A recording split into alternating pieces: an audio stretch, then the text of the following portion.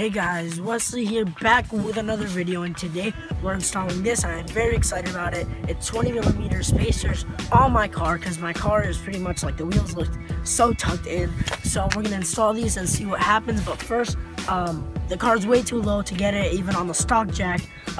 So we're gonna use that little ramp that I made at home, that little ramp right there that I made at home, and try to get it up a little bit more up so we can jack it up. So let's get it onto the ramp.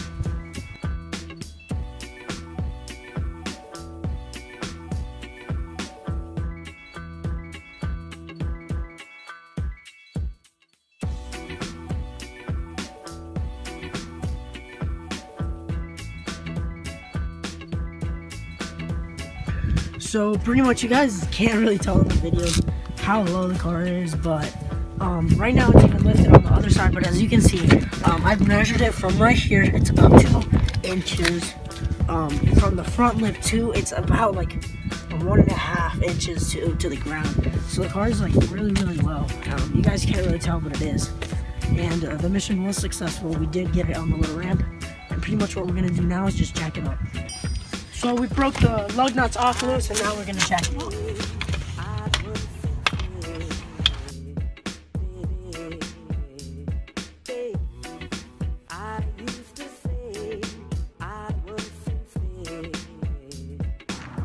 So what happened was, we didn't show you guys because we were just like worried about it.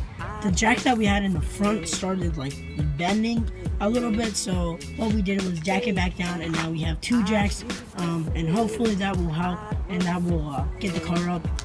We are getting a hydro jack soon, but today we don't have it, so we're just gonna use these.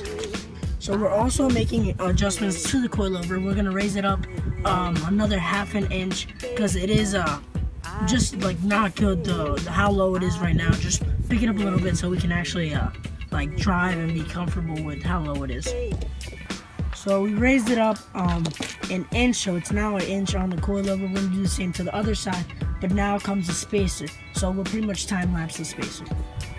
So with the 20mm spacers, we went ahead and got the extended lug nuts too, because we're not about to run spacers without extended lug nuts. So make sure if you do are running spacers to get the extended lug nuts, because it's very important.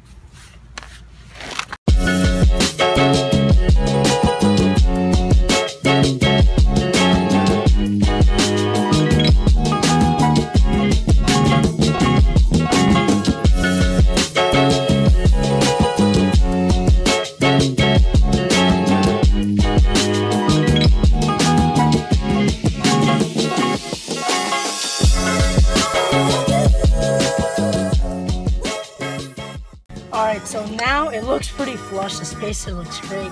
And we're just gonna lower it and see the fitment.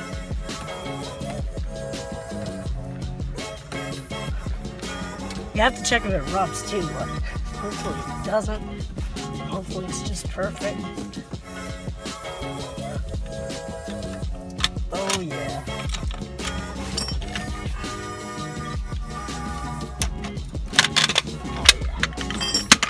This looks really good. It hasn't even settled in. As you see, there's a little gap now, just a little bit. I don't think it's gonna rub, but it does have to settle. But man, I'm liking this spacer. It looks great. Now what we're gonna do is adjust the back coilover, and I'll get to you when we adjust it back up and when we put the spacer on. So what ended up happening is we couldn't adjust it inside, so we literally just decided to take the shock out and then just take the spring out, the whole thing out, the whole coilover, and we're just going to adjust it manually because we couldn't figure out how to do it while it was on the car. So yeah.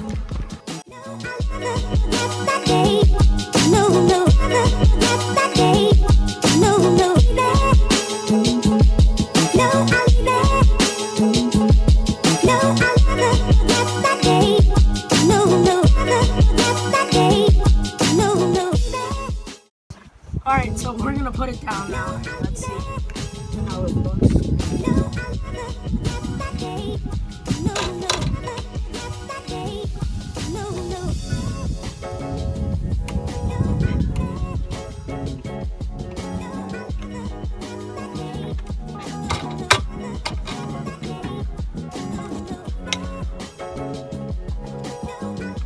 it's not too hot. So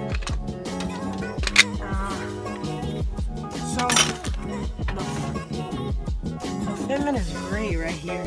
It's really flush. But yeah, we have to see it settled and see what it looks like to make sure it's not too big of a gap. But yeah.